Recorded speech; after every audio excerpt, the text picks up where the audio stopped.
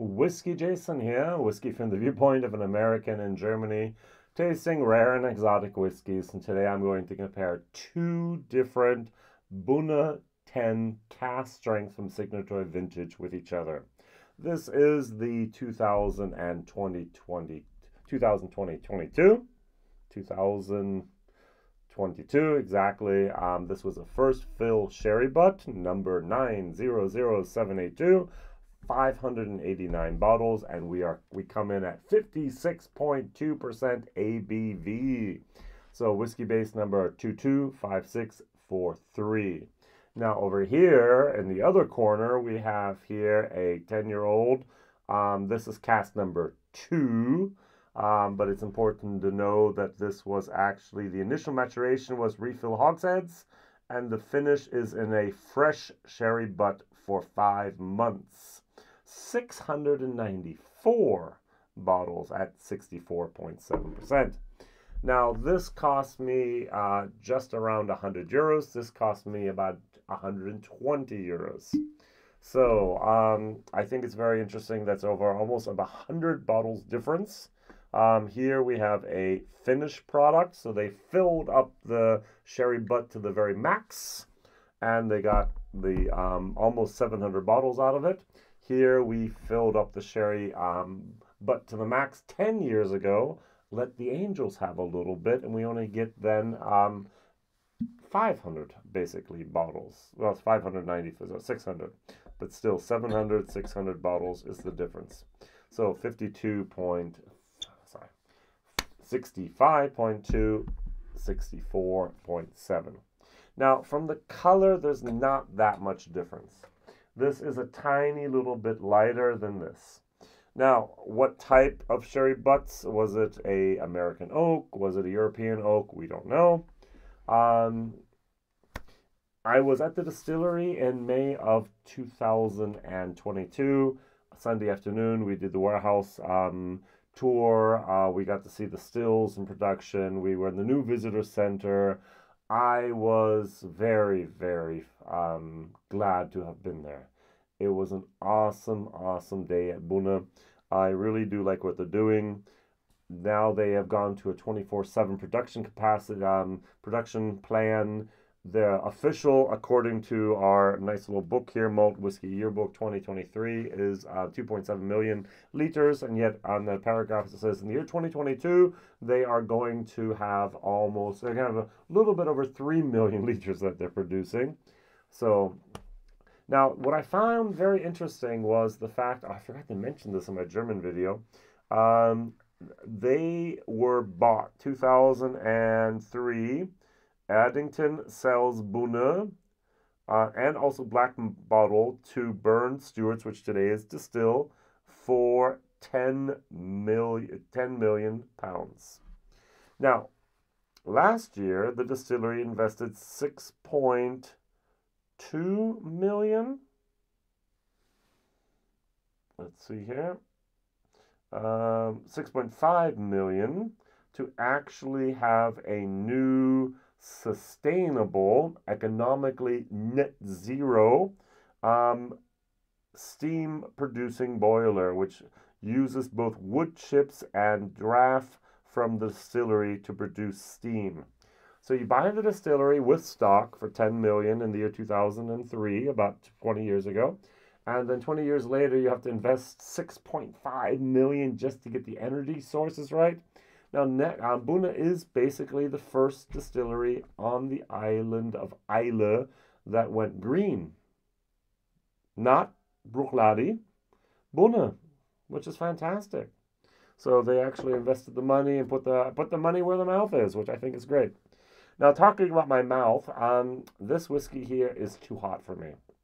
Every single time I try the 65.2%, I just get knocked off my socks. So what I'm going to do is I'm just going to add a tiny little bit of water here. Yes, all right, good. I'm going to take it down to approximately from the very beginning. I'm going to try to hit the 58 mark. Now this is almost acceptable at 64.7, but I'm still going to also add a little bit of water here and also take it down to about 55, 56. All right. I'm sorry. I've tried these many times. It's not just me that drank these. I did bottle shares, and this bottle's totally shared already. This bottle, for some reason, I only did less than half in the bottle share. Maybe the taste, maybe other people knew more than I did, but still, Bunna 10 usually cask drink like, oh, buy. So this was, the bottle share was done very, very quickly of that one, and I understand why, because the nose, I get leather, I get dark chocolate, I get a little bit of a, have you ever had those like Stover's chocolates where there was that cherry in there and that little bit of filling? I get a little bit of that. I get like a chocolate cherry filling moment of those Stover's candies. Oh yeah. Oh, the leather is there. Very, very nice. Now this is different. I get a little bit of acidity. I get a little bit of that baby milk puke moment here. Now, I don't know about you, but I've read certain regulations about sherry season casks and about sherry casks and so on. And nowhere have I found any legal definition of the term fresh sherry butt. First fill, I understand. Fresh, I don't. I'm going to be a little bit mean, and I'm going to accuse Signatory Vintage of doing something. Now, this is cask number 2, and every time I see a cask number 2 or 1 or 5 or 6, I get a little bit worried. I've tried, I think last year, I've had from Signatory Vintage their cask number 1, 2, 3, 4, 5, 6, 7, 8. I think there was 12 and maybe an 11. I think I missed the 10 or something like that. I've had 2 cask number 1s from Signatory Vintage, which I don't understand how we can do that, but hey. A fresh sherry butt could be, and this is an accusation, this is no facts provided, this is just speculation. For me, I do know that in Ireland, I've seen it, and also in Germany, I've seen it, that we take a tired sherry cask.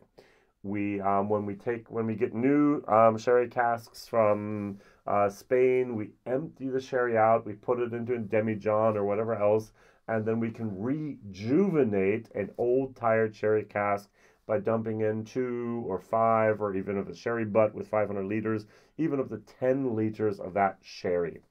And then you just roll it around, you let it sit for a couple days, you roll again, you let it sit for a couple days, and the oak soaks up that sherry again. And it's a fresh sherry butt. Is it first fill? No, but it's fresh. And the question is, do you empty the 2 or the 5 or the 10 liters of sherry, or you just leave them in there and you put in the other 490 liters, maybe as in this case, and it does have a certain effect on the whiskey. Is that possible? Yes. Is it wanted? No. Is it allowed? Gray area. And a lot of people in Ireland at the moment are talking about the rejuvenating of casks. Is that even something that should be allowed? Or is it something we should outlaw? I don't hear many people in Scotland at the moment yet, so far, talking about it, and that it should be outlawed, that it should not be practiced. There are people who are whispering to each other, hey, look what we did, and we had good results. Maybe you want to try that as well. People telling each other about this possibility, but I don't know there's many people in the industry are trying to forbid it. This is very old, good sherry that I like. This was a sherry type of syrup, that concentrate that I'm just not a big fan of. Good. Let's try this one first. This is what we're talking about. This is cask numbers 900782. 598 bottles just for, no, it's not. The Whiskey Exchange has it as well for 105 pounds. Over here in Germany, about 120 euros.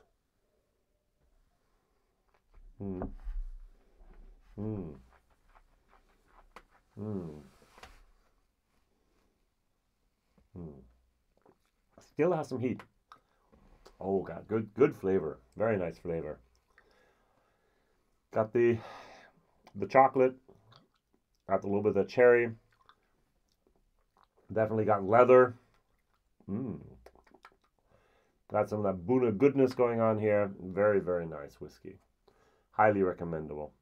Now, at the moment over here in Germany, I can buy a 12-year-old cask strength Buna directly from the original bottling from the distillery um, for under 90 euros. All right. Sometimes I have to buy this package. I actually bought one where I had the normal Buna 12, which is 35, 38 euros, together with the 12-year-old cask strength for 120. Yes, sir, I'll buy that. All right. And would I buy this, or would I buy my whiskey of the year 2023 already? I don't think anything can beat the Buna 12 cask strength at the moment. And I get a free bottle of the 12 included. Same price as this. The other one is so drinkable and so just delightful, and it doesn't just massage your tongue and your gums. It actually gives them a mouth orgasm. I mean, it's just it's so good. And this is hot. This is good but hot. This is a C++, a B minus minus of the taste, value for money, C minus. As I said, I would much rather buy the Buna cask strength directly from Bunnahabhain and get a free bottle of 12-year-old Buna on top for the same price as this. Do I need the flower vase here? No. Do I need the? Why did they change? This was this must have been a special one for 2021, because this is the normal one. This is copper. This is a little bit more of the gold. Even you look at the bottom, they have different colors. So, do I need that metal canister? No, I don't. All right, I have to have it recycled anyways. That sheet metal here. I think with more and more people complaining about unnecessary packaging, these might actually disappear in the next year or so. I do like the corks. I do like the bottle. I do like the size of the cork. This is something very, very nice. My wife has a few of these bottles she's used as well for decoration purposes, and you can fill them or refill them with oils and so on and do things with them. I mean, hey, fantastic, fantastic stuff. As I said, C++, B minus minus, value for money, C minus. Over here,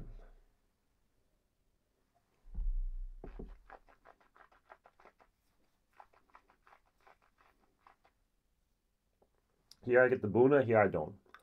Here I get a little bit of a bitterness, here I get a little bit of acidity, I get a little bit of that baby puke moment going on there. Lactic acid. And it's got a plastic moment going on there as well. I do not think that was 5 months in the sherry cask really did a great job.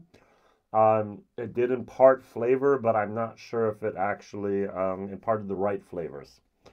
And I'm of the opinion that Signature Vintage had Cask 1, which tasted different than Cask 2, which tasted different than Cask 3. They tried different types of sherry. I'm going to call it syrup. I actually physically have the idea of SodaStream, and you have the different syrups with the different flavors. I think they actually had different flavors of the different sherries in those different casks and tried them out and see which ones people liked the most and didn't like, and what happened there. And so I'm not partial to the cask number 2. So that's that said. So this is going to be a C on a good day, a C minus on a bad day, and value for money, it was 105 euros, D plus. No, thank you. Question of the day. What is your favorite Buna cask strength? Is it 2021? Is it 2022? Is it an independent bottler like this? Or what is your favorite Buna product? Is it going to be peated? 45% of the production 2022 was peated, 55 was unpeated. And what I really liked was the fact that they have now the same fermentation time for everything. Since they are running 24/7 now, they do a fermentation time of 56 hours. So, yeah, that's that. If you ever go to Buna, please go, please enjoy, please say hi from WhiskyJason. A couple people there know me. And it's just a beautiful, beautiful location with a wonderful, wonderful distillery with great people running it. I have so fond memories of being there. I hope to go back one day soon. Thank you very much for watching, liking, subscribing, sharing, telling others. I don't think you ever see one of these bottles outside of Germany or outside of Europe, but hey, maybe you might get lucky on an auction, and then you can go here for the cask number 900782. Highly recommendable. I liked it. Bye-bye.